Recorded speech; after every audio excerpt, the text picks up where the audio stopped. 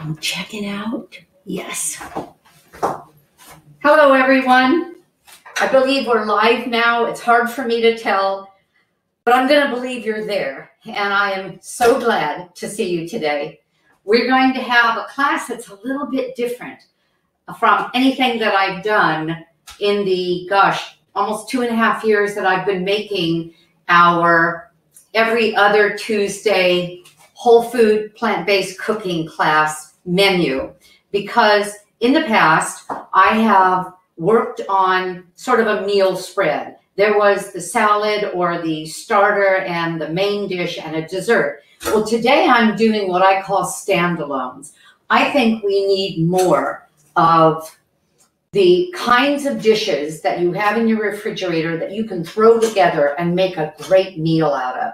A dish that can be used as a starter, as a main dish, as a snack at any time, or to build together a salad bowl. So that's what we're going to do.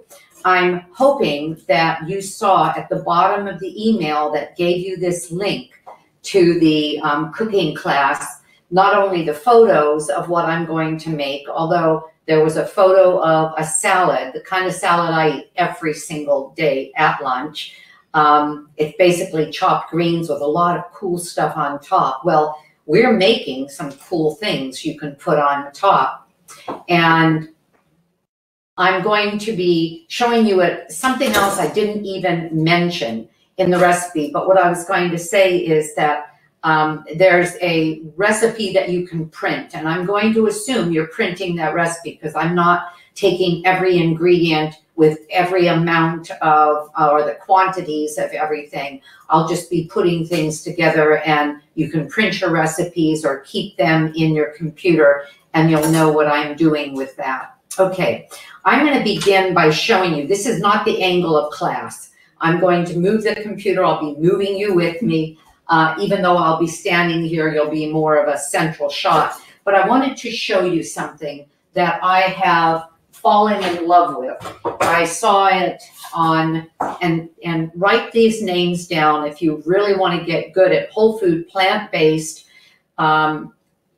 menu planning, a transition to more whole food, plant-based, the possibility of cutting out completely oil, sugar, and salt. That's called SOS free, salt, oil, sugar free.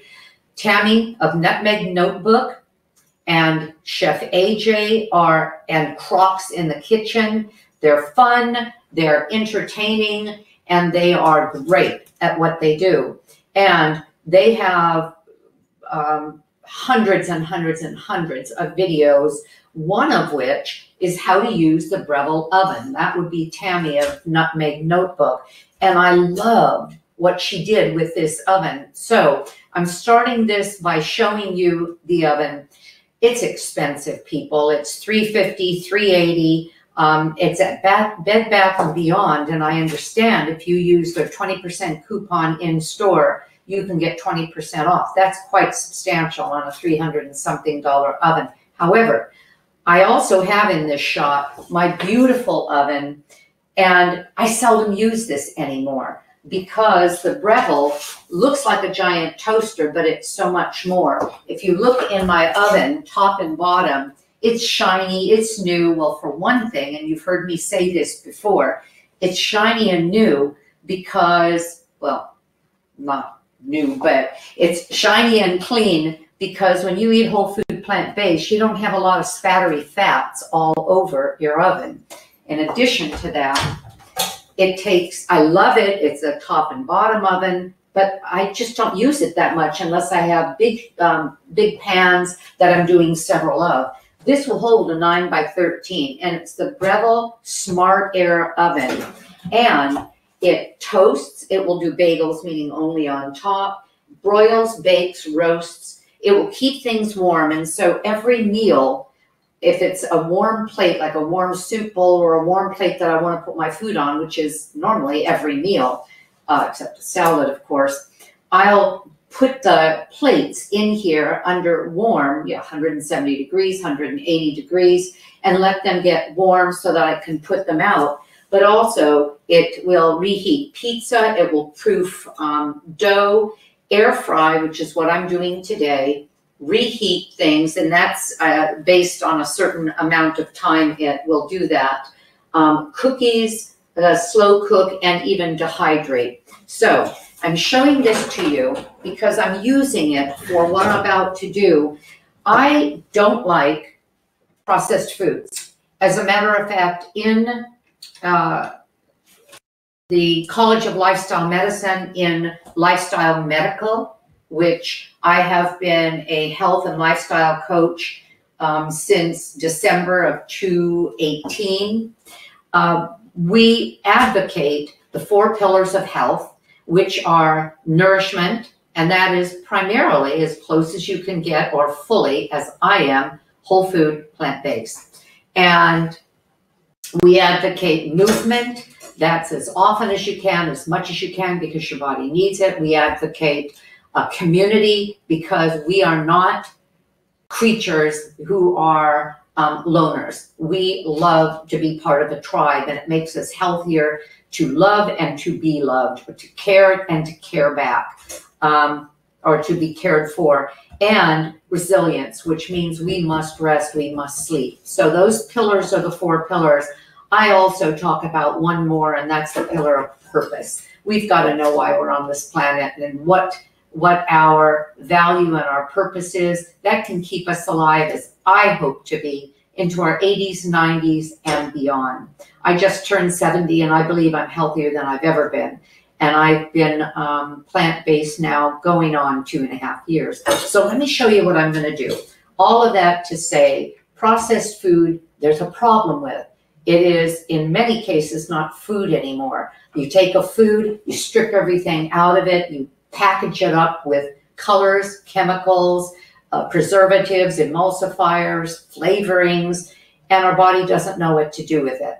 When I say the body, primarily your microbiome and the cells that need to be nourished by antioxidants and vitamins and minerals and all of that. So why not make some of the things that the manufacturers make to make you want so much of it, like Lay's potato chips. You can't eat just one.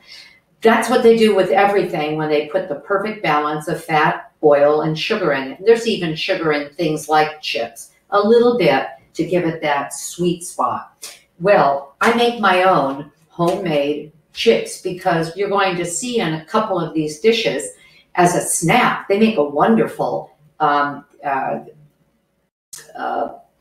plate with some chips to either spoon well, for example, the ceviche into, or to just scoop it up. And the brand I like to find, the brand that I buy, and I've seen it at grocery stores, I also get it at a nearby market, is Mi Rancho, because they're organic, they're gluten-free, and they're just a whole grain chopped up rather than anything else in them. I think they might have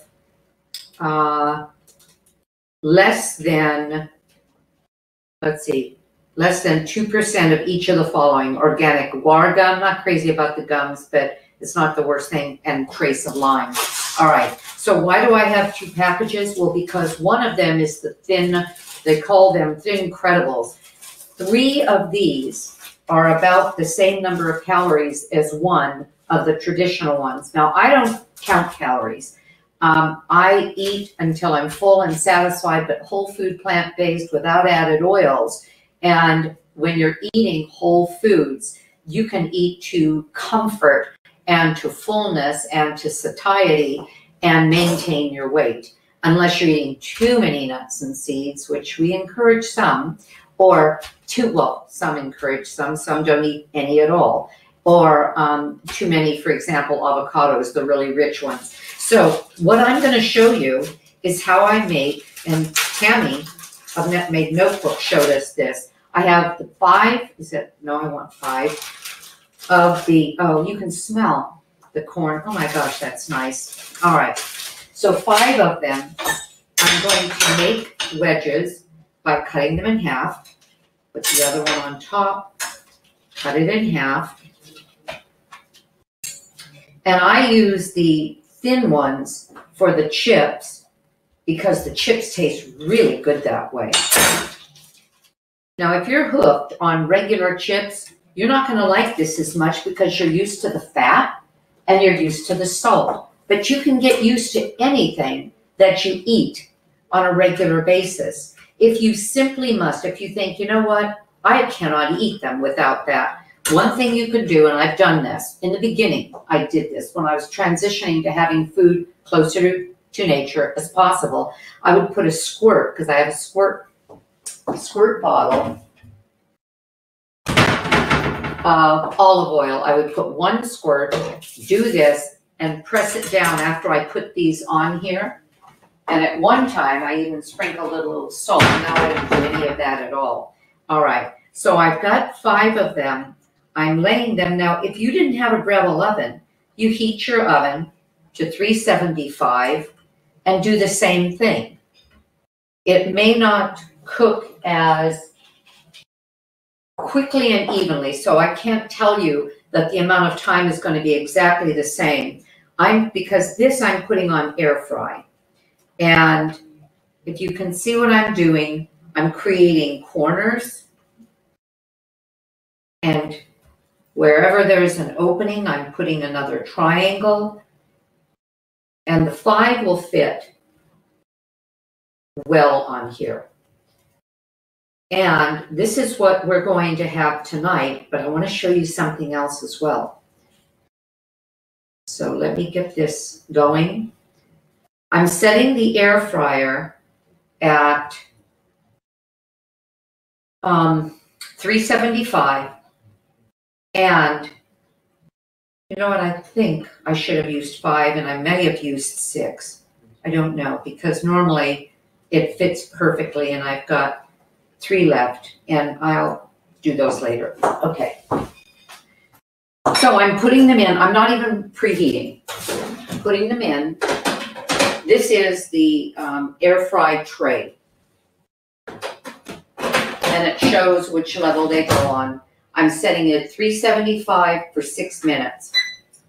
And it's going to come to full heat, and then it's going to cook for 6 minutes. It's going to turn itself off. I really love the ease with which it does that. Okay, so there are the regular ones that my husband likes this better when we're having tacos. I'll heat them up, and he likes that they're not as fragile when he's making a big juicy taco, which you can make with the sofritos that I'm going to sofritas that I'm going to show you how to make today. I like the thinner ones because I can have 3 tacos and not even think about it because they're so thin and so what I call calorie dilute. So what are we going to start with? How about some ceviche? If you know what ceviche is, and you've had it in Mexico, they serve it with chips, lots of lime. It is white fish and a number of flavorings. Well, we're not going to use any fish here, and certainly not chunks of white fish, but what we're going to use is hearts of palm. And I already have it chopped up, but I want to show you what I do when I chop it, because you don't want to make it too fine because you want that mouthfeel of a bit of a crunch. All right, you know what? Let me do this. Okay. You can see that it's kind of cute, and I'll show you how I did that. And this is what hearts of palm look like. Now, this one I get at Smart and Final. I don't know where you are in the country. You may not have a Smart and Final, but there are stores that have large quantities of foods, larger cans, and that's Smart and Final because they supply the industry as well. And these are stacked on top of each other in shorter pieces. If you get them in a can, a 14-ounce can, like this size can, because this is how you'll usually find them in the grocery store, you'll usually just get longer pieces. Okay, so I'll leave this here. And I simply cut this in half. This is a big one. And I'm going to cut it in half again, and then I'm just going to cut it in some big chunks there. The other thing is hearts of palm have almost like sequential rings, like a tree. You know what I'm trying to do? There's a monitor so I can see what you can see, and I've got to not look at the monitor or I'm not looking at you. So I'm trying to train myself. Anyway, so I have the big chunks here. And what I was saying is there are sequential rings. And so if you do a lot of mixing, it breaks that up. And sometimes it's nice just to get a piece like that, a bite of a piece like that, rather than one broken up, as you can see this one is. Okay, so what am I putting in this ceviche? I'm starting with an entire mango. Mango is one of the most flavorful fruits, full of great phytonutrients, and it takes a little bit of learning, a little bit of training. I was going to run out and get another one to show you, but I've shown you in a couple of videos how to cut it. If this were a mango, and it's not, it's an avocado, I would tell you there's a boat-shaped seed right in the middle. So you engage at the stem end and you follow the seed with your knife, and then you flip it over, follow the seed with the knife, take the two halves, and in this case, I cut the pieces into strips, big wide strips, peeled the skin off, and then diced it. If the mango isn't too soft, which just this one isn't, it's perfect. They keep their shape beautifully. If it's too soft, it can get a little mushy. The other way you do it, if you've ever, if you're not familiar with mango, you can take those two pieces, put your knife, you know what, I'm going to show you something.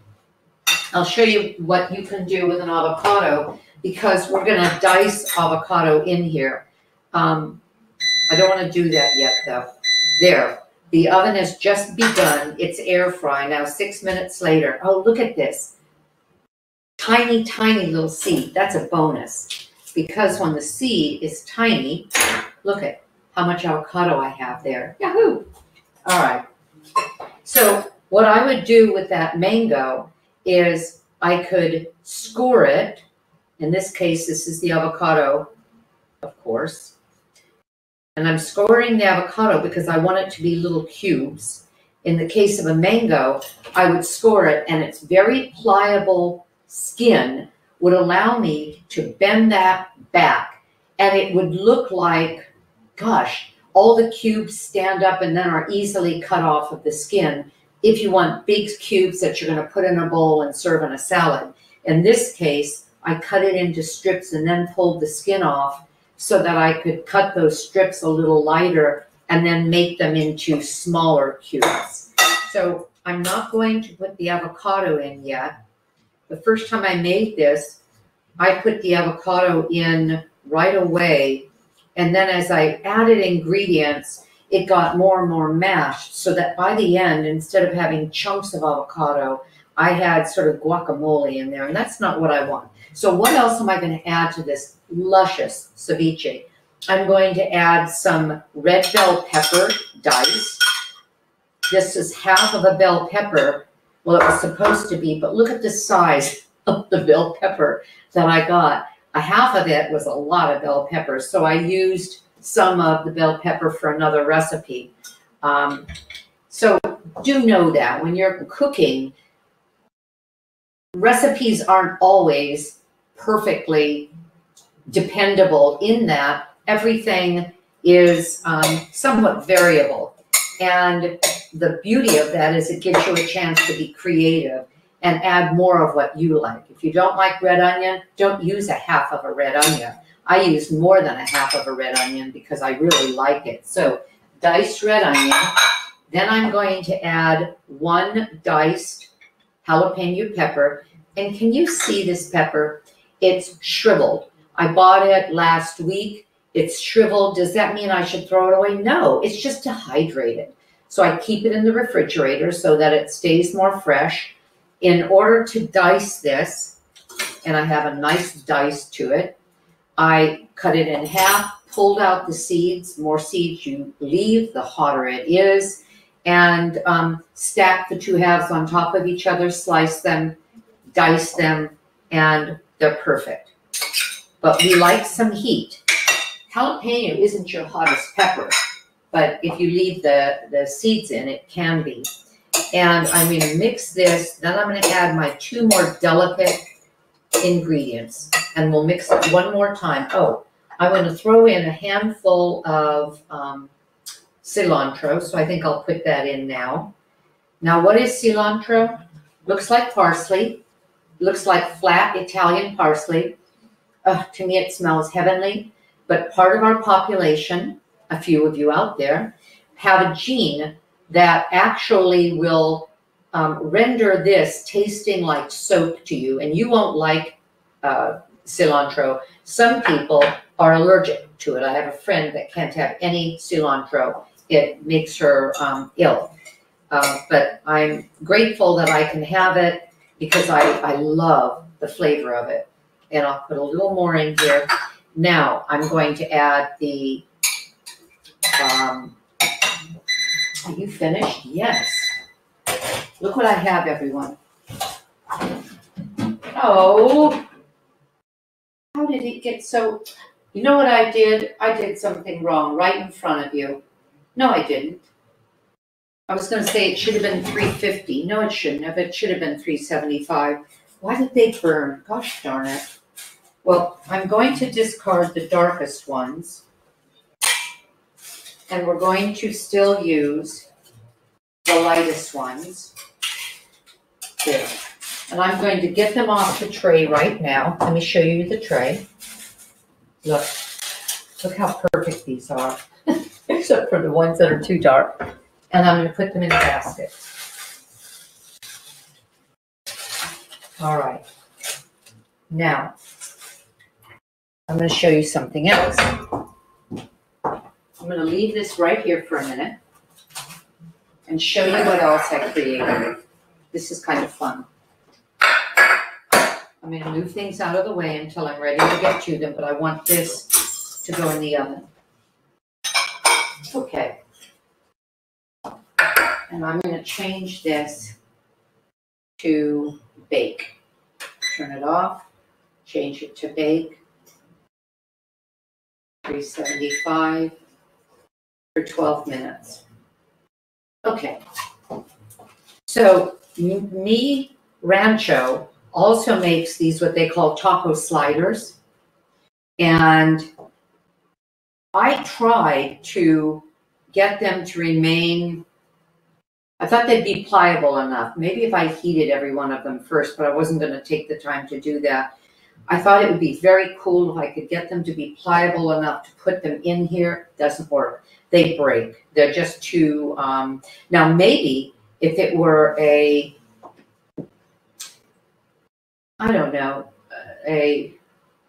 rather than organic, rather than it with as much grain in it, there are some that have corn and wheat that may have remained more pliable, but I don't care. It's fine this way. I've already put some together. And I tore it in 3 pieces, and I pressed it in. And now look what I have. I have these little cups that I'm going to put back in my Breville oven. Oops. This is its regular wrap. And I have these little screens on them because I put my toast on it and I put things on it that I don't want to fall through, and it just keeps the oven cleaner this way. And just like a regular toaster oven, it has a bottom tray that just slides out. Okay, so I'm putting this in. I have it set for 12 minutes, maybe 15 minutes, and I'll look at it. I've pulled it way out. It goes back against the wall. It needs to have 6 inches between the wall and the back of it because it gets very hot, so it needs to have space all the way around it. But I pulled it out so you could see it.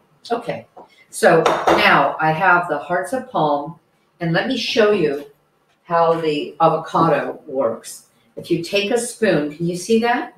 Look, if you take a spoon and you've broken or cut up your avocado into squares, when you scoop it out, you've got these marvelous pieces of avocado that are firm, if the avocado is firm, and that are already cut. And I'll do the same thing with this one. And if you weren't looking, I would take this and scrape, and scrape, and eat it. You know why? Because the closest to the skin is where you're going to find the most nutrients. So don't think that's not the case. All right. And, oh, you know what I didn't put in? I also have 2 medium tomatoes that I was supposed to add. Oh, well, now I have. And before I mix it, because I don't want to mix it more than I have to, as I said, I'm going to go ahead and add the 2 limes that it calls for. And one of the easiest ways to squeeze a citrus that you need just a bit of juice from is with this little gadget. There we go. And I want the juice of 2 limes. I'll also tell you that this ceviche is even better when it has a chance to sit for a few hours or even a day or 2. I served it with my Easter brunch, and I had made it the day before. It was marvelous. The kids liked it, the adults liked it. It was fresh and refreshing. And I'm not going to put the last half of the lime in. I'm going to taste it first to make sure that there's not too much. All right. Because with some marrying, when you marry the flavors, by blending it and letting it sit, your tomato weeps, the mango weeps some sweetness, the cilantro mellows, and the flavors intermingle. The onion becomes a little less strident. Oh, look at this. Look how pretty this is. Isn't that gorgeous? All right. And I'm going to taste it. Sorry. Don't be jealous. Oh my gosh. Honestly, I had some friends over, well, my son's family, for Easter, and they had to ask me what this was. They said, "What is that?" They couldn't guess what it was. They said, "Is that fish?" No, hearts of palm. That's purely vegan. All right. Now I'm going to put this aside, and I'll show you what I'm going to do with it a little later. I think I'll put it in the refrigerator just to keep it from warming up too much.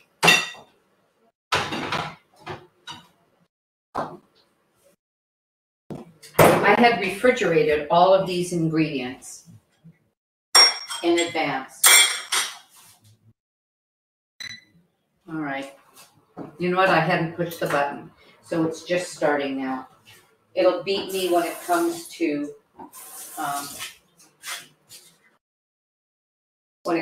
temperature. Oh, I'm going to show you these. I bought these online because I'm always switching cutting boards in the middle of everything. The 3 of them was maybe $15. Got them on Amazon, and they're silicone cutting boards. And I'm crazy about them because they're easy to use. They work well. They don't slide much. And I have some nice sizes. You can color code them so that you don't, if you eat meat and you don't want to ever have a raw meat juice intermingle with something that you're going to eat raw, it would be handy to know which one that you use for meat and that you won't use with any fresh foods. So that's a thought. Okay, let's go on to the next recipe, and that is sofritas. I'm going to start cooking those. So what is sofritas? It's a dish with tofu and savory flavors, and I'm going to switch you over so that you can see what I'm doing a little bit more easily. I'm going to have to arrange you for just a minute, so excuse me for that. Aren't my sunflowers gorgeous? There. Hey, I think we're okay here. Let's see. All right. Yeah, I think we're fine right where we are. All right, so sofritas, what is it? Tofu. I'm going to create a sauce that then we throw the tofu into. And I'm making the sauce by, well, before I even do that, I'm going to explain something else. But let's see.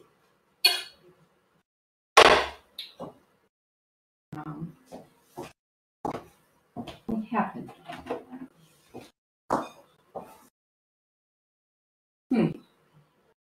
I'm sorry. All of a sudden.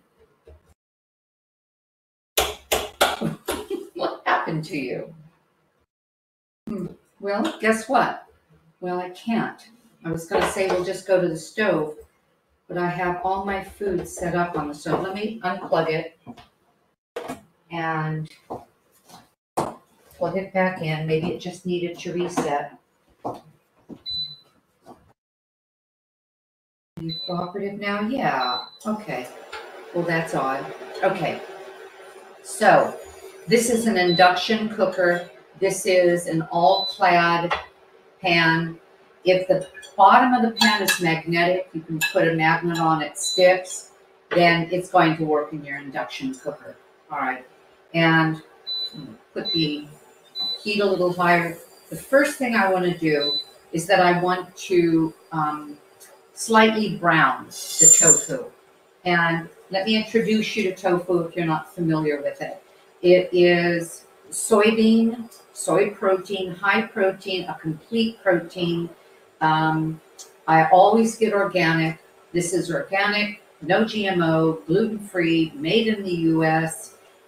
It's a fermented product, and it's ground up soybeans that they make into almost a milk, not really. And then it's fermented and pressed. When you use it, you will almost, I'm checking on that, you will almost always drain it. And in many cases, press it. And I always pressed mine by putting 2 plates together. And then I would grab this teapot, fill it with water, and put it on top of the 2 plates. And that's how I squeezed or drained or pressed my tofu. And then I was watching a cooking demo, and the person said she liked this, so I bought it.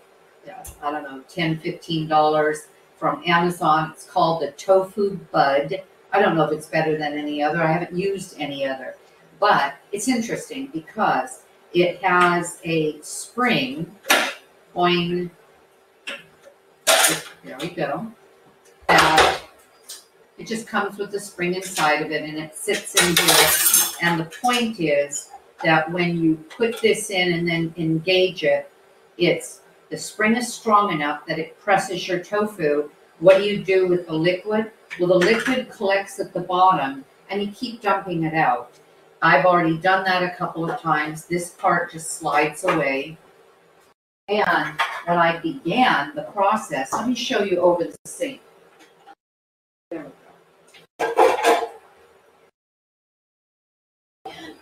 Take a paper towel, and one more time, get the moisture out.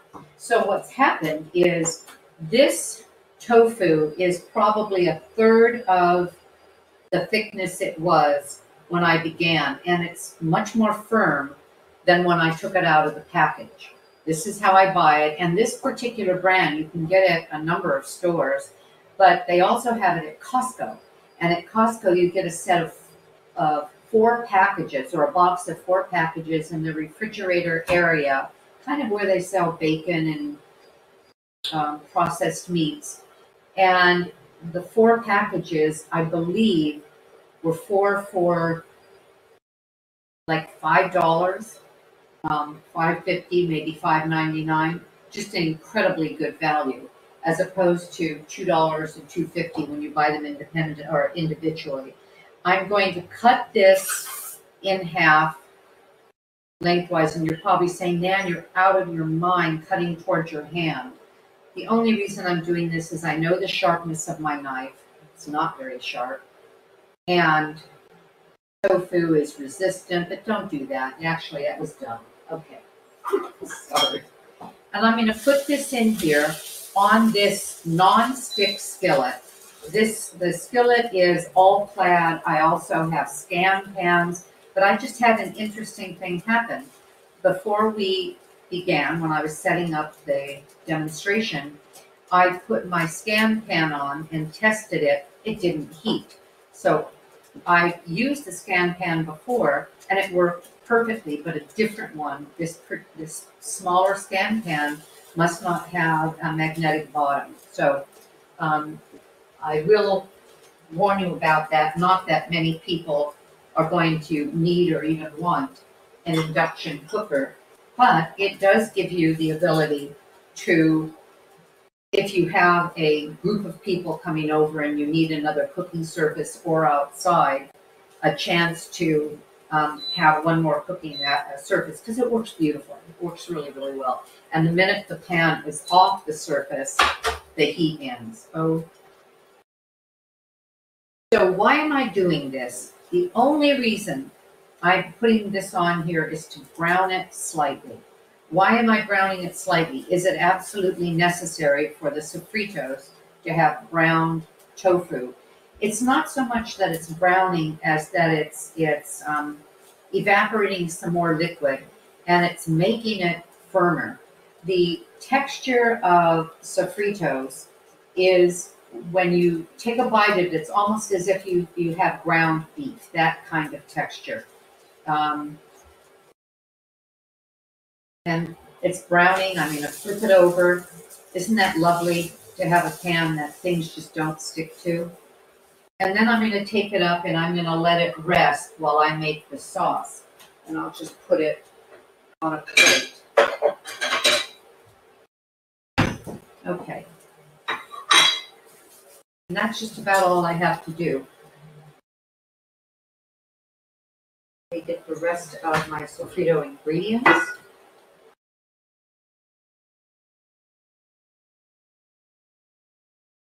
Smelling wonderful. Okay. Oh, you know what? That's not smelling wonderful.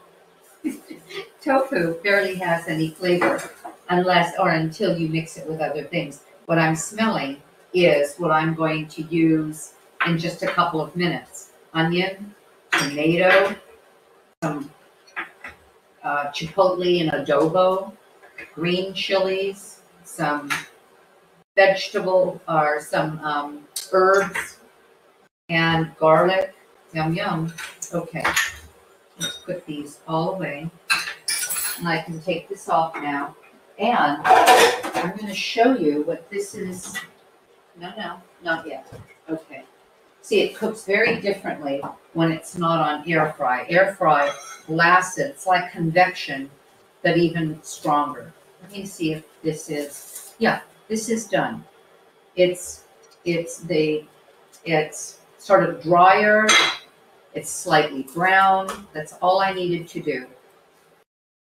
If I didn't do this step, this would still be fine. It would just be a little bit different. The texture would be slightly different.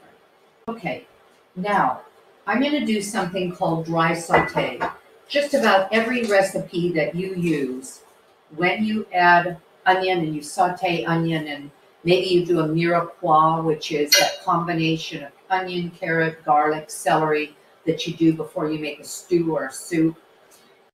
Almost every recipe will say, even plant-based, whole food plant-based recipes, many of them will say add oil. I don't see the point of adding oil if I don't have to, and if it adds hundreds of calories to the dish that we don't need. But there's another reason. And sometimes I wonder if I should even go on and on about these things, but I think it's important to know. On a plant-based diet, one of the things that you want to be um, diligent about is your essential fatty acids, primarily your omega-3s. The omega-3 fatty acids are not made in your body, neither is 6, neither is 9. But the one that's most important for brain health, for nerve health, is the omega-3. Omega-6s and 3s are in a lot of things, omega-6s in more things, and omega-6s are in abundance in oils, in plant oils, which are all processed.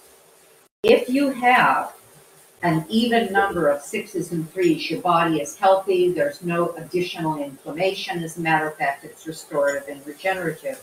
If, on the other hand, you have more 6s than 3s, the 6s will dominate in the way your body metabolizes them, and that all-important omega-3 won't nourish you the way it needs to. Now, I wanted to show you what has happened. I put my onions into a dry pan. They're slightly brown, very slightly. I'm going to add a little bit of my own homemade vegetable broth. Why buy it if you can make it out of all these scraps of things that you're going to throw away? The carrot peels and the bottom of celery stalks and bottom of tough asparagus and some of your cauliflower leaves and kale stems. I mean, on and on. There's so much that we throw away that we don't need to.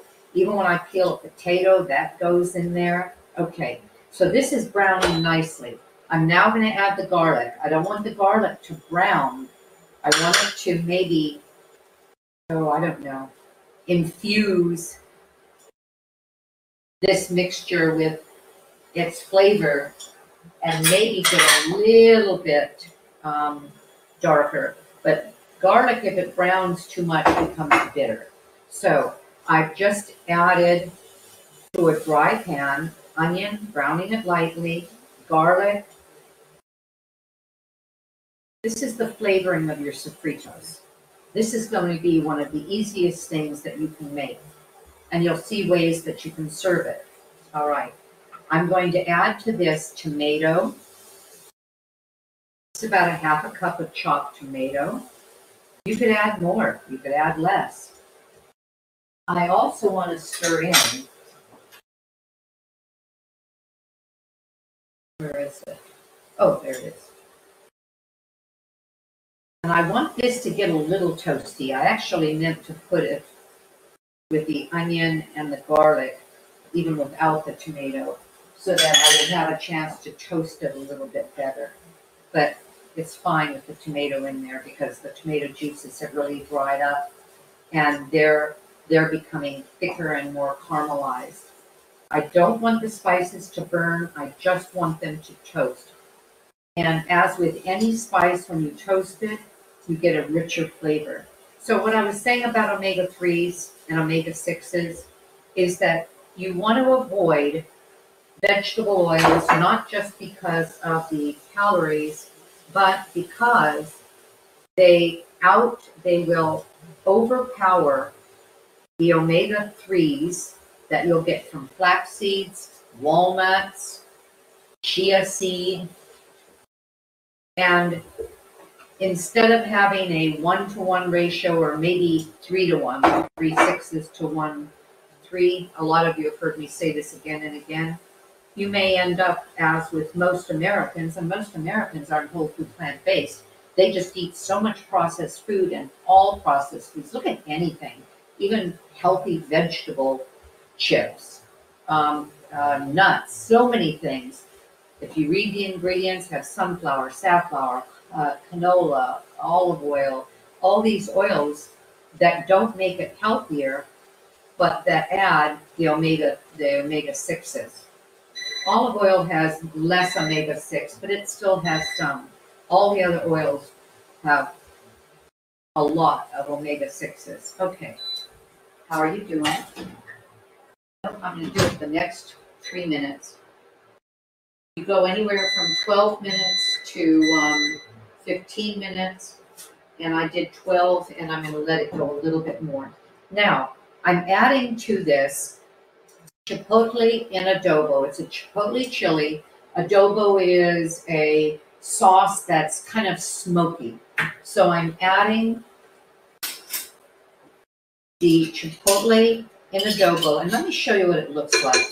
I buy it in a can, and you will buy it in a can that usually has a lot more than you are going to use. So I have these little containers, got them years and years ago from Tupperware, and I open the container and I'll put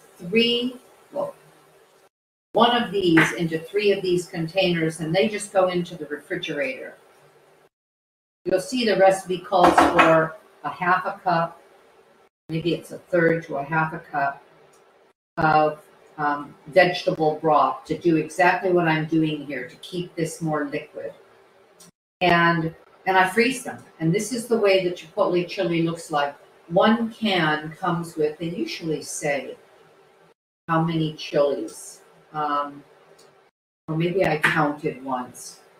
Anyway, this one, which was 1/3, I think I wrote that it had 8 chilies. So maybe they come with 20 chilies in them. I kind of don't think so. But they also come with that little bit of sauce that is so smoky and delicious. There aren't a lot of things that taste like this. And it's really a nice flavor boost. And you can see it's bubbling.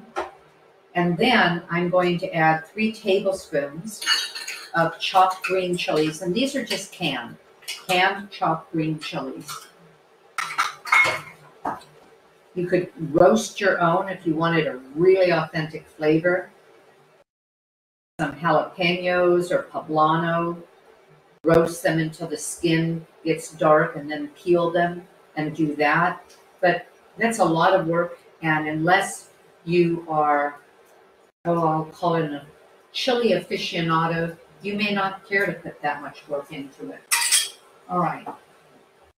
And now I'm going to add a little bit more broth, and you can see I'm not even measuring it. And I'm going to break up. I could cube it, the tofu. I'm going to turn this down a little bit. I could cube it, but I think it looks better just kind of torn up, kind of shredded. So I'm going to do that. I could do it with my hands easily, but then I have hands that are full of tofu and my nails and all, and I don't want to do that. Okay, how are you doing? Oh, nice. Okay. I think that's long enough. I'll look at it after I finish this. So I'm just kind of shredding it. It feels good to do this.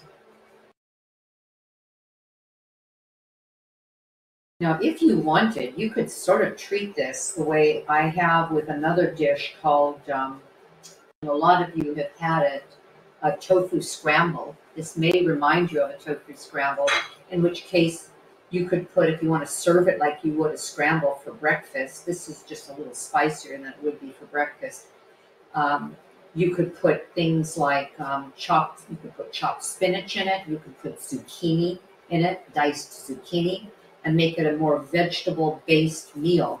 And I like vegetable-based meals, but the way you'll use this without the vegetables allows you, as I'm going to show you, to have it as a main dish served with, let me make sure it's all broken up, served with maybe a Spanish rice and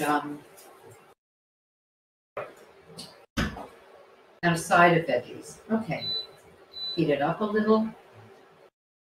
And then I'm just going to cover it, move this to the side, and let it simmer about 8 to 10 minutes.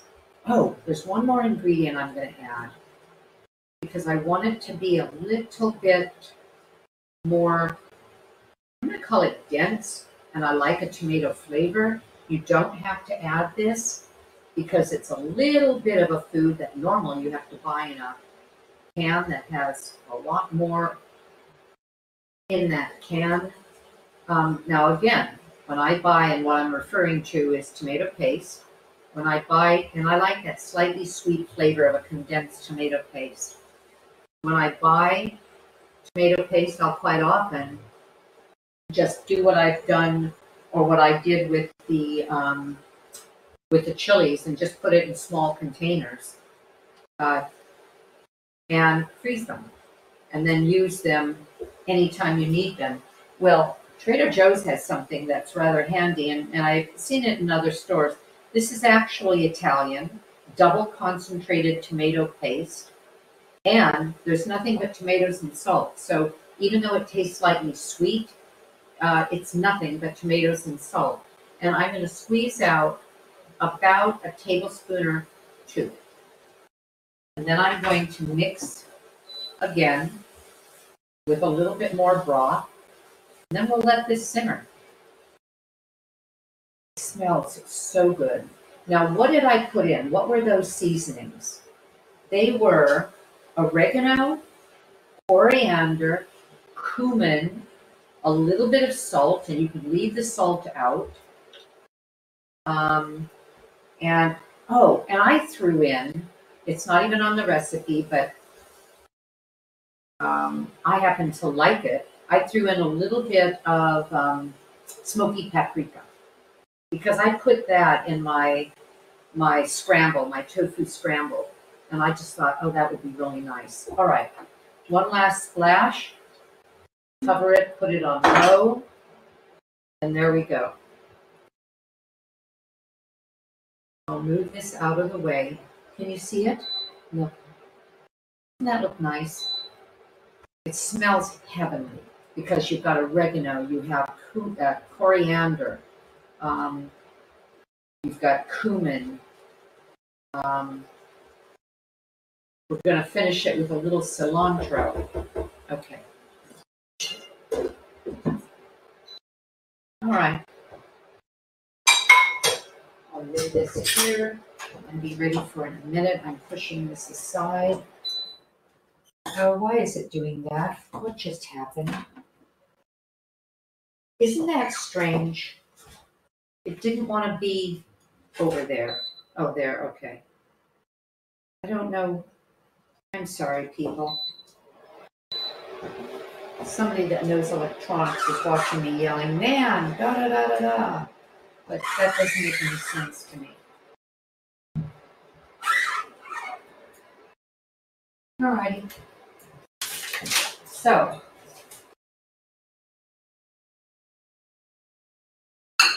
let's go on and do our last standalone. And I'll get this out. More of it. Oh, the perfect. Okay. Oh.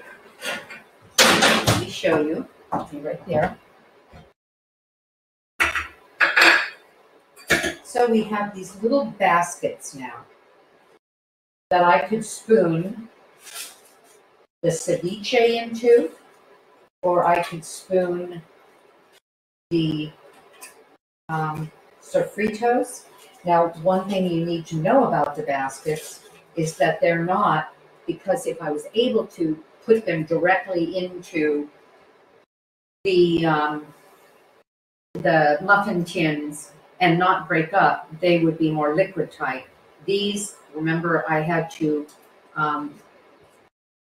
break up into pieces, and so they have a hole at the bottom. But if whatever you're doing isn't overly juicy, doesn't have a lot of broth, it works beautifully. We did this for dinner one night, and it was really fun. And we didn't make a mess. So that's it for my oven. I'll put this on the side, and we'll get back to it in a minute. And then the final dish. And that is our vegan curry salad, made out of chickpea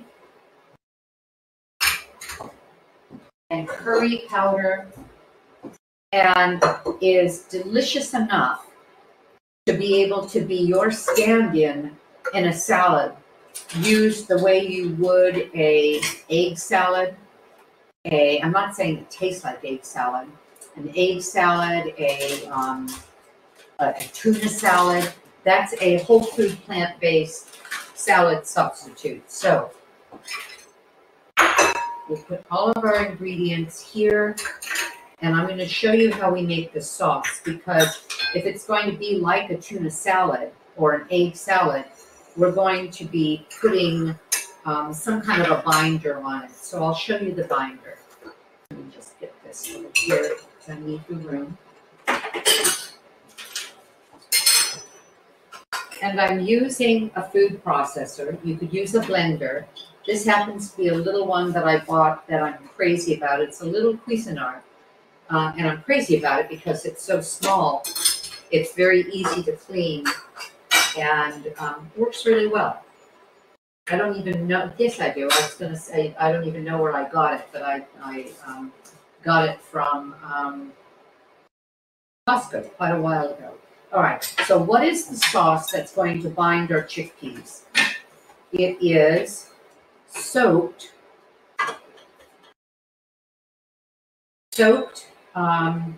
cashews. By soaking cashews, if cashews are a nut that if you soak them, they're going to become almost creamy, more than any other nut that I've tried this with. I also put in some raisins. Why would I put in 8 or 10 raisins with cashews before I soaked it? It was a quarter cup of cashews, 8 or 9 or 10 raisins, water to cover. It absorbed quite a bit of the water, but I turned out some of it, and I just left it in the refrigerator overnight. I could have just put it aside and had it soaked for a half an hour, an hour. If you're going to soak it for a short period of time, use some warm water, and that will allow it to absorb more easily. Then I'm also adding some seasonings, and the seasoning is curry powder. And if you want a little bit of salt, so I've got some curry. This is only a teaspoon of curry. You can use more or you can use less. A tablespoon of lemon juice and 1/2 cup. You could use 1/3 to 1/2 cup. I went ahead and used 1/2 cup of tofu cream.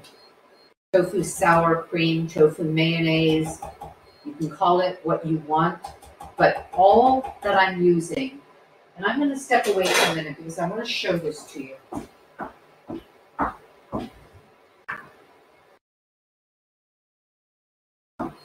If you go to my website, nansimonson.com, you'll see a lot of recipes. Lifestyle Medical is releasing the recipes that we've been doing for the last 2 years, almost 2.5, not quite a half.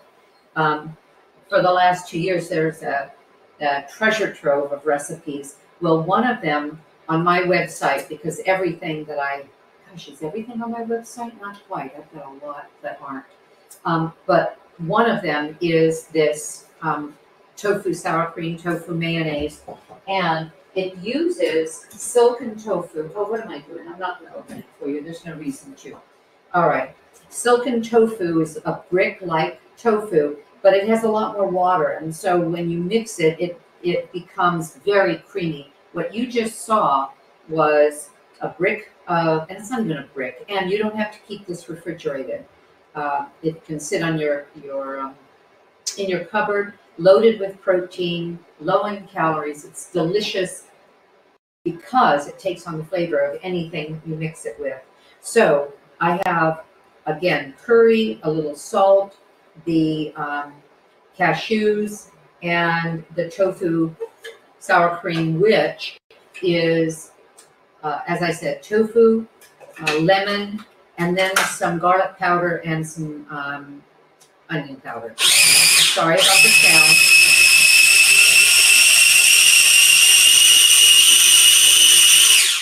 I'm going to push it down once, and then that'll be it. And because these cashews had a lot of time to soak, they are, what cashews do in a recipe like this is it makes it very, very creamy. and it adds a richness to it. If you are being very diligent to keep a lot of fat out of your diet, you would probably just use more of the tofu cream and no cashew.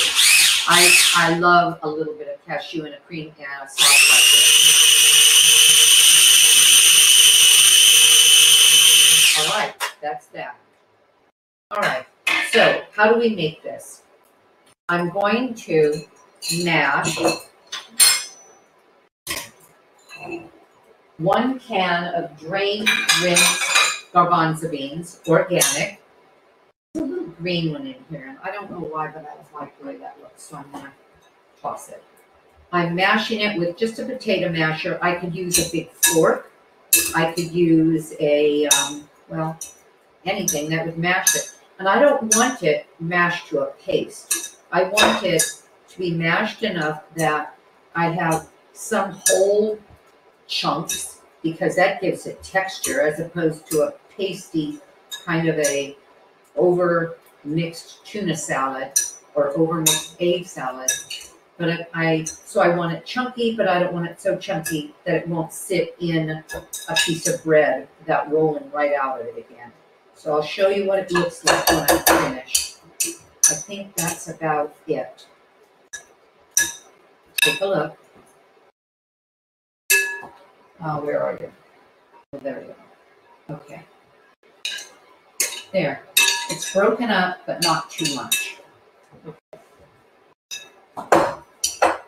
Actually, as I said that, I saw that there were some pretty big pieces and some whole ones. Okay, I think that's enough. Sorry about the sound. Getting this out of here. I also have on my website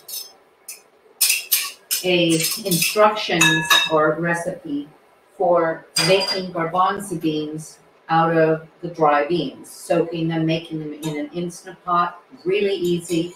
You can come up with like 6 quarts of beans, and then you're not even worried about them being, well, I'd still get organic, but about them being, let's say, tainted by the can that they sit in. Because you're making them yourself, and you can just freeze them in a bag and they stay loose after you've cooled them off and you've drained them. And it's nice to have your own in the freezer. Okay, so I'm putting in chopped green onion, some chopped red bell pepper to add a nice sweetness to it. Now this is fun. 1/3 of a cup of raisins. And I could have used, and the first time I made this, I could have used sliced grapes, and I loved that. This adds a little bit of sweetness, and again, it's especially good when you let it sit a while. And a cup of diced celery. And you know what celery does? Celery adds not only crunch to a thing, and I wanted to show you the can that I used, organic. The garbanzo beans, I got them at Trader Joe's. They're like 99 cents for the can. And again, rinsed and drained. Why do we rinse it? Because, well, for one thing, these aren't reduced sodium, and I want to get the salt off of it. But for another, those the aquafaba in this case, that's what you call the juice from the garbanzo beans, has sat in those cans for who knows how long. And the cans have linings that some of the people who sort of follow health trends worry about being too full of what we call endocrine disruptors, and that is some chemicals, BPA, and some others. Okay, I'm going to show you a little trick with this because the blades are kind of covered with the sauce. What I'm going to do is I'm going to get out most of the sauce. Oops, and there went the blade, which is fine. So maybe I won't show it, maybe I will. Let me see what it looks like. No, it's not a big deal. What I was going to show you, and there's not that much on it, is that if you, well, yes, I'm going to show you, because I brought it up and you're wondering, what is she talking about? Okay, get this on. when you have something kind of thick and sticky on your food processor blades, and I've even done this in my Vitamix, and you pulse it at the very end, this out there. The blade comes out completely clean. See, there's nothing on it. So I don't have to try to either get it out or just throw away what's on there. And things are kind of thrown against the side and even easier to get off. So what is this cream? Again, a curry flavored, kind of a creamy, and because of the tofu sour cream, a little bit tangy of a sauce. All right, mix this up. You could put pepper in it. You could add a little cayenne to it. When it sits in the refrigerator a bit, let me show you what I'm doing. The raisins plump up a little bit, which is really nice. I'm going to make sure that it is where I want it. Oh, that's really good. Yeah, perfect.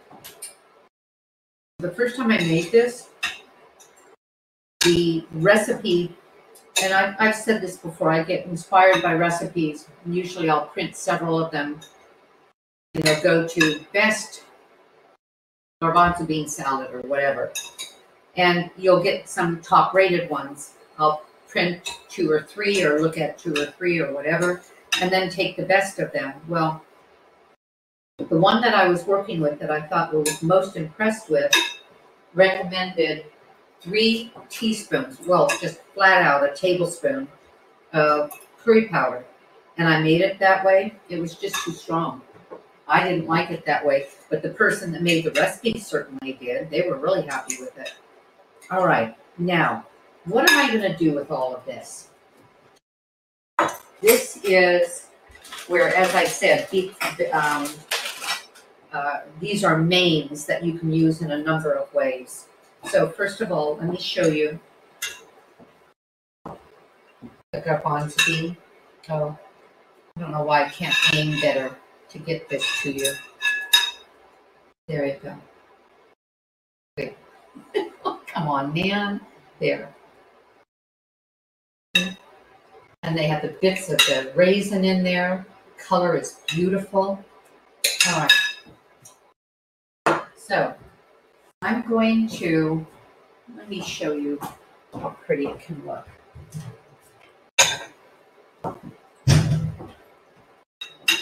Just piled up.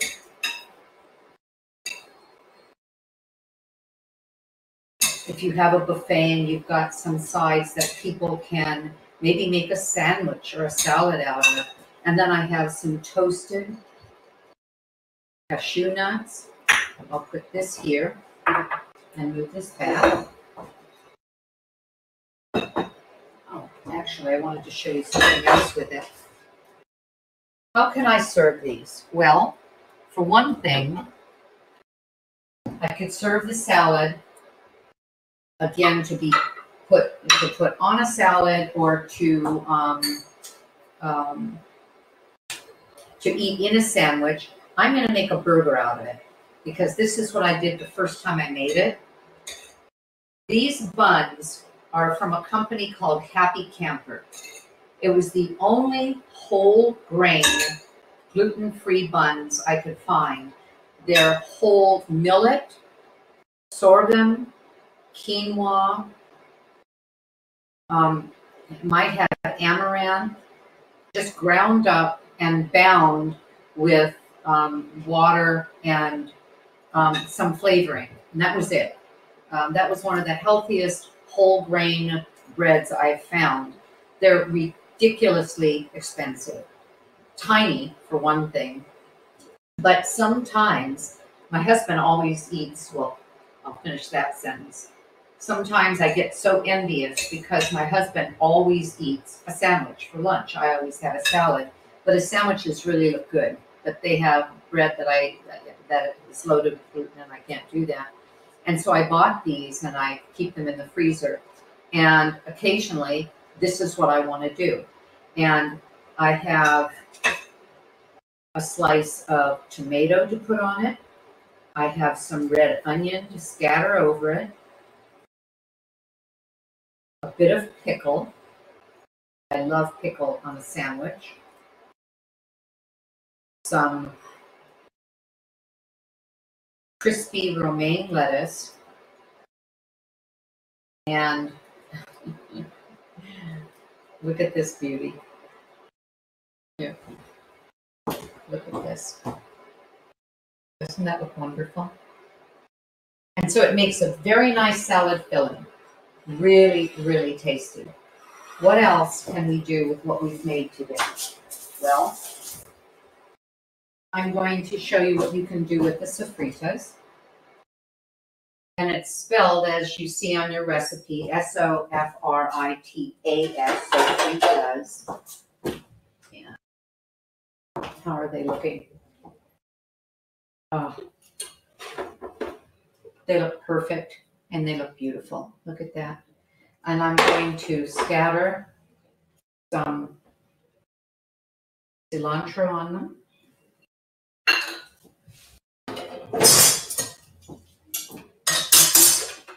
Can you see it? Let's see. I'm going to lower this so we can see everything. There we go. Move this out of the way. And the sofritos, we have our sandwich. We have our little side of the curried chickpea salad. We have our chips.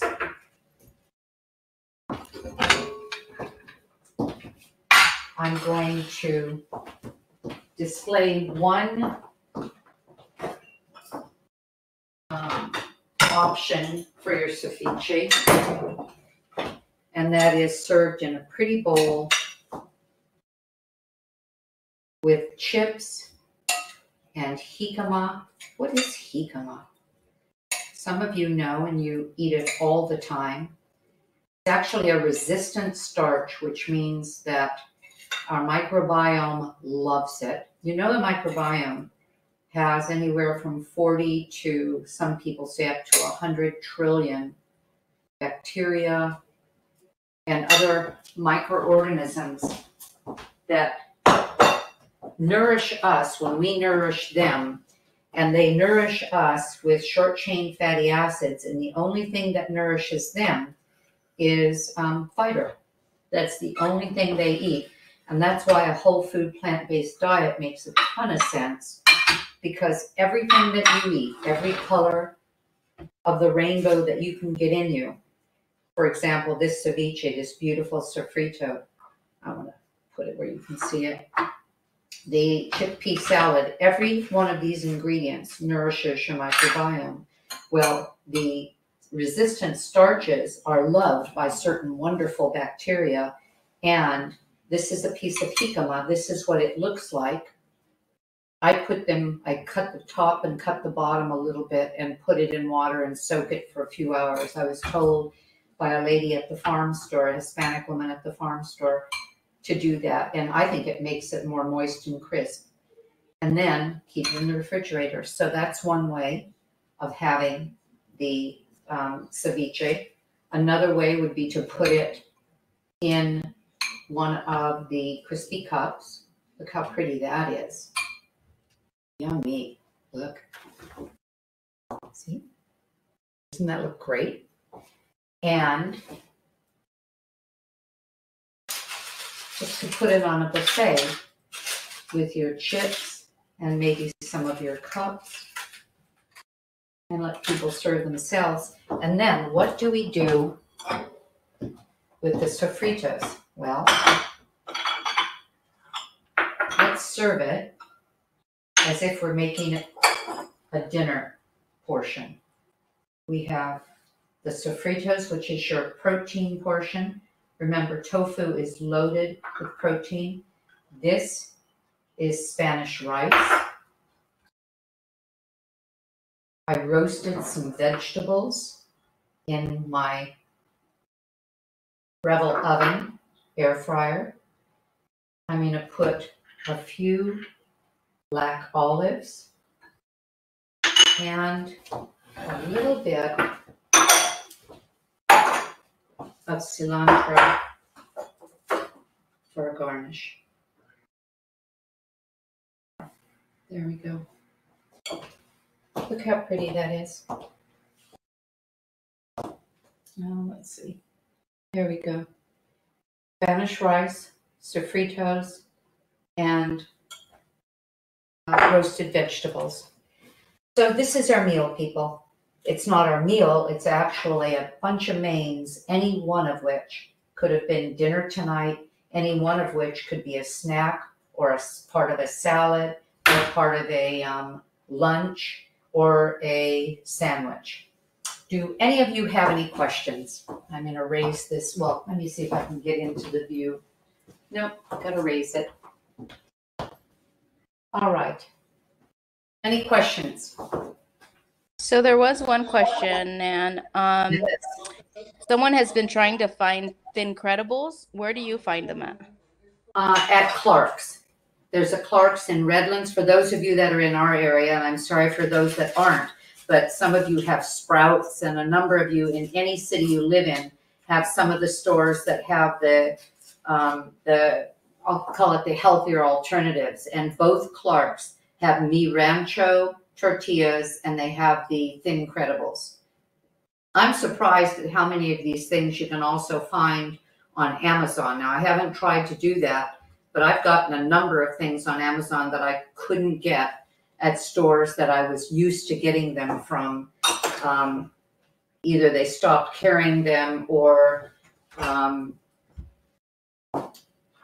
there was a distance problem or something, and I would just buy it on Amazon. I prefer to take care of the local stores, but I still will use Amazon for a number of things. I'm going to pull this back a little bit. There we go. Anything else? Somebody's just asking if the recipe's on our website. I don't know if it's on your website yet, but the link that got you to this class was on an invitation, a reminder of the cooking class. If you scroll to the bottom of that email, below where you hit the link, you'll see the photos of the foods, and below that is a link to I'll call it a link to the recipes.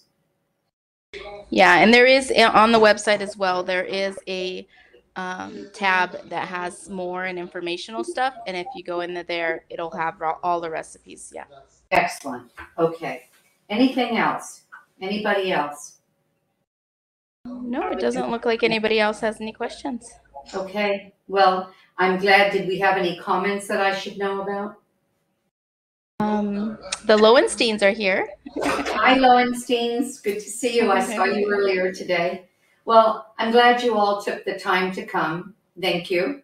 Take advantage of these recipes. They're fun, they're easy, and they are so nourishing. They're everything that those of you who are diligent about maintaining a whole food plant-based, and those who are just working your way to more whole foods and plant-based, this gives you some new alternatives, more alternatives, and delicious ones as well. So thank you all for being here. I appreciate it. Hope to see you next second Tuesday of the month. So I would see you again in May. And have a good evening. And Marissa, thank you for your help. Thank you, Nan. Everybody wants to say thank you and that it looks yummy. Good. Thank you. Bye, everyone. I think I have to end it. I thought Marissa did, but I think I do. Oh, shoot. I don't know if I do or not. Marissa, are you going to end it?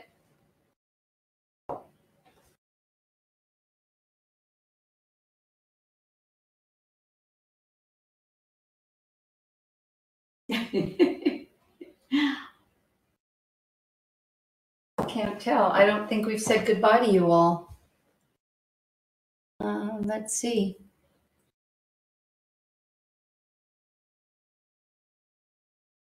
Well, I will simply close it. Good night, everyone.